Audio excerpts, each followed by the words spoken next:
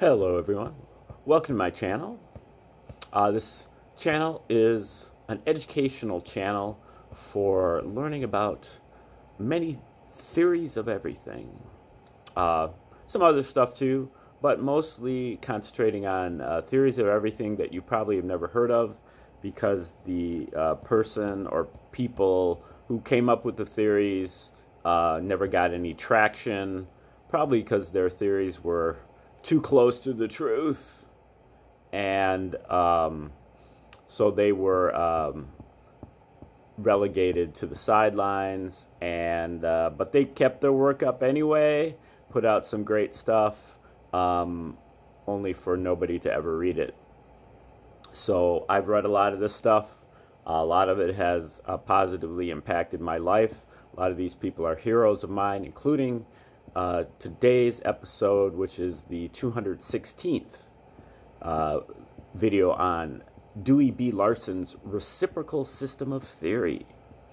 And the reciprocal system of theory basically states that the universe is made out of motion, not matter, not energy, but motion. Matter and energy are merely two different kinds of motion, as is really all of the different dynamic and mechanical units that are out there, such as pressure and magnetic flux and viscosity and fluidity and electric charge, electric current, acceleration, speed, pressure, I said pressure, force, resistance. These are all kinds of motion. And for Larson, motion is the relationship between space and time. So all of these different entities can be summed up in a relationship between space and time, basically a fraction where time or space is the numerator and space or time is the denominator. But it is a bit more complicated, because space or time both have their coordinate aspects, meaning that they are three or more dimensions. So, for example, resistance in Larson's system is time to the second power over space to the third power. Matter is time to the third power over space to the third power. Energy is simply time over space. Speed, as we know, is space over time. The car is moving 30 miles per hour. Space over time. 30 miles of space in 1 hour of time. Now, space and time they are related reciprocally. There is a generalized reciprocal relationship between space and time. Hence the name, the reciprocal system of theory. You can see that when you go to the space over time, speed, the car is moving 30 miles an hour. Well, if you decide to double the speed, then you say the car is moving 60 miles per hour.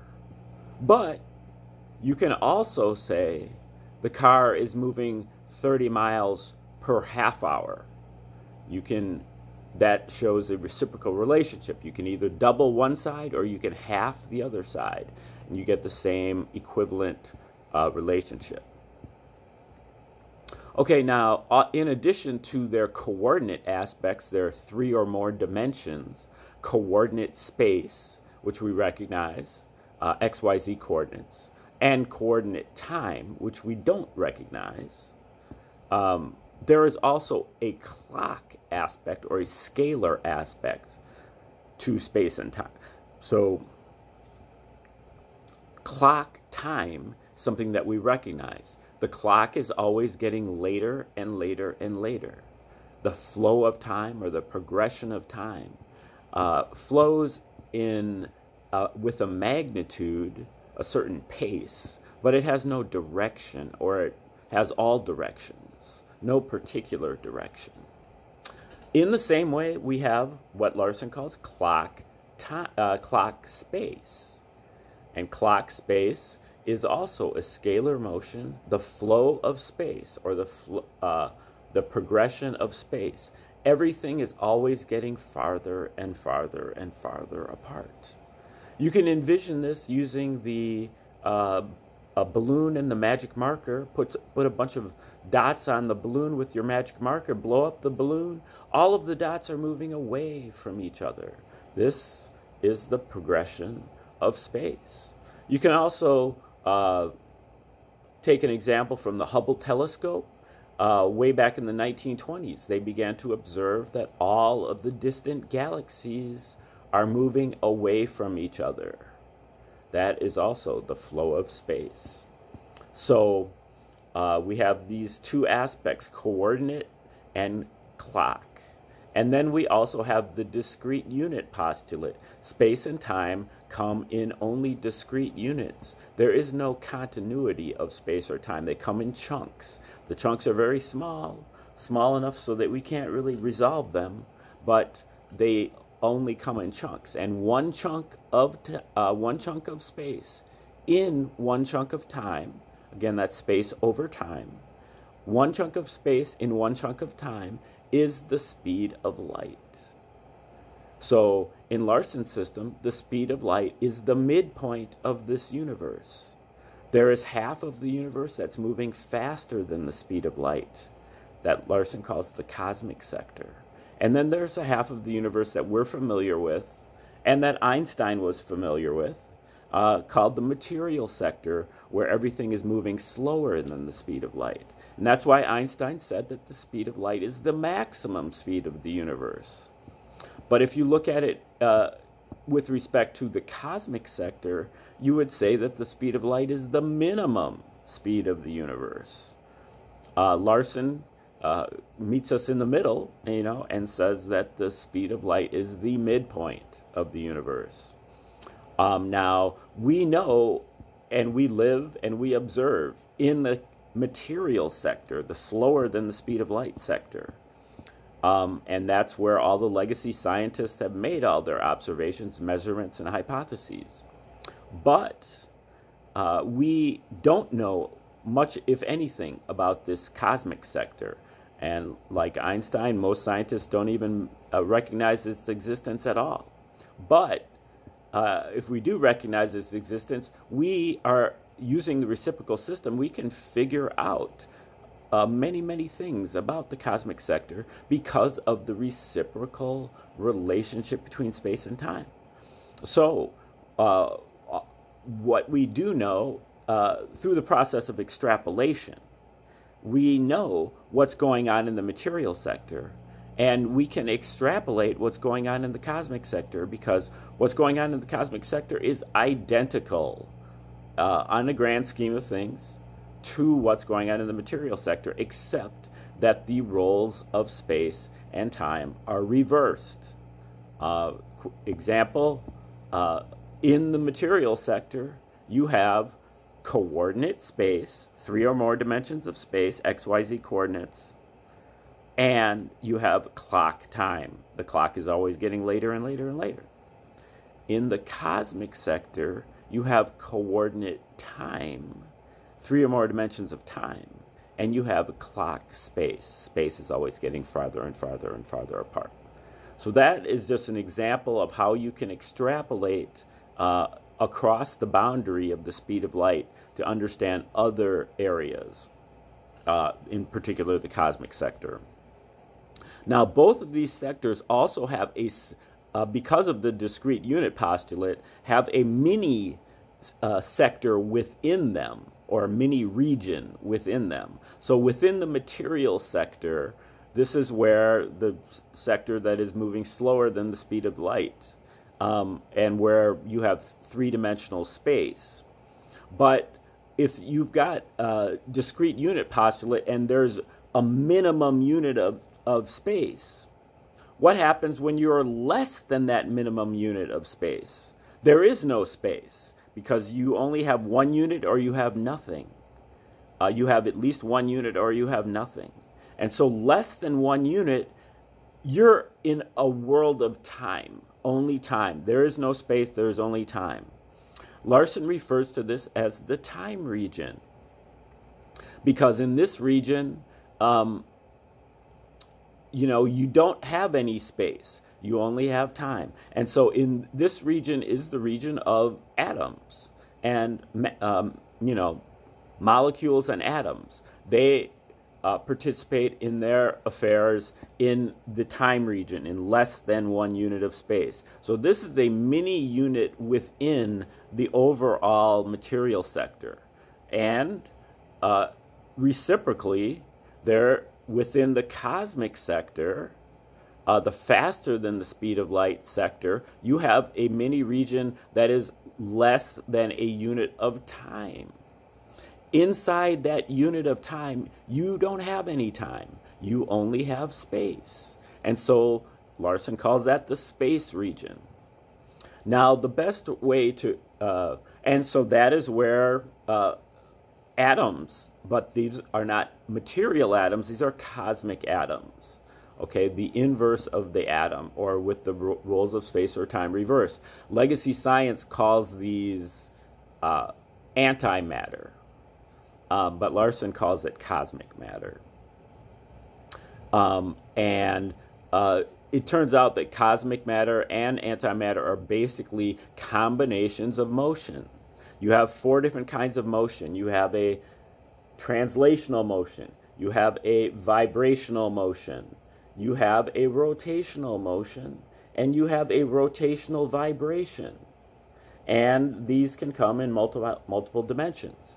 Now, when you have an atom, you have photons. You have 2 photons at the core of every atom. And a photon is a simple harmonic motion, a wave-like motion. And this motion is the result, for Larson, of a combination of a translational motion and a vibrational motion 90 degrees out of phase from that translational motion. When you combine the two, you get a sine wave. But some of Larson's followers have adjusted that, and they say that the sine wave is the result of a birotational motion, where you have two counter-rotating systems, and the combination of those two create the sine wave. That is a discussion we'll get into later. So you have those 2 photons, and then once you have those photons, you rotate the photons to create matter. You have to have 2 separate rotations in 2 different dimensions of those photons to get an atom. And then there is a possibility of a third one, which Larson calls the electric rotation, only one-dimensional spin, one-dimensional rotation, as opposed to the 2-dimensional rotations of the atom itself. And that determines things like valence. And that's what we're talking about here. We're looking at Larson's 1979 book that's called Nothing But Motion. And we are in chapter 18. This book is primarily on atomic physics. So we've covered a lot of this stuff about the atom, but this chapter is called Simple Compounds. So we've gotten to the kind of the next level where we are actually combining atoms. Before we were concerned with subatomic particles and atoms. Now we have the atoms and we're combining them together. And so that's where valence is coming in. So we're going to give a few minutes here to let Larson talk about valence. And then that'll be it. Okay, when the positive component of a compound is an element from division 1, the normal positive displacement of this element is in equilibrium with the negative displacement of the division 4 element. Okay, Larson divided, in the previous episode, Larson divided the periodic table into 4 different divisions. Electropositives, electronegatives, and within those 2, you have the Division 1 and Division 2 are the electropositives, and Division 3 and Division 4 are electronegatives. And the boundary is basically 4.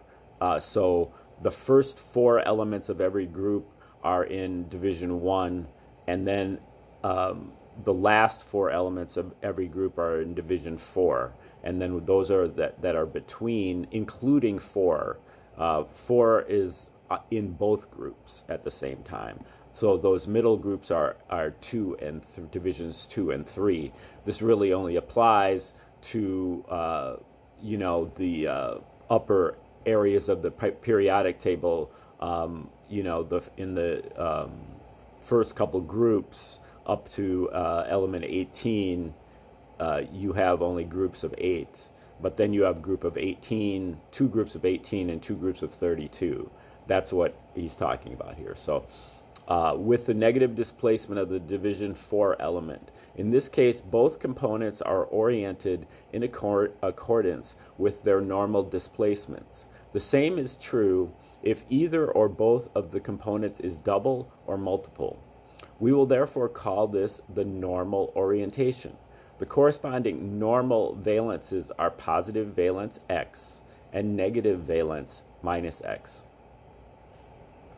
It is theoretically possible for any division 1 element to form a compound with any division 4 element on the basis of the appropriate normal valences, and all such compounds should be stable under favorable conditions. But whether or not any specific compound of this type will be stable under the normal terrestrial conditions is determined by probability considerations. An exact evaluation of these probabilities has not yet been attempted, but it is apparent that one of the most important factors in the situation is the general principle that a low displacement is more probable than a high displacement. If we check the theoretically possible normal valence compounds against the compounds listed in a chemical handbook, we will find nearly all of the positive low negative combinations in this list of common compounds. The low positive, high negative, and the high positive, low negative combinations are much less fully represented, while we will find the high positive, high negative combinations rather scarce.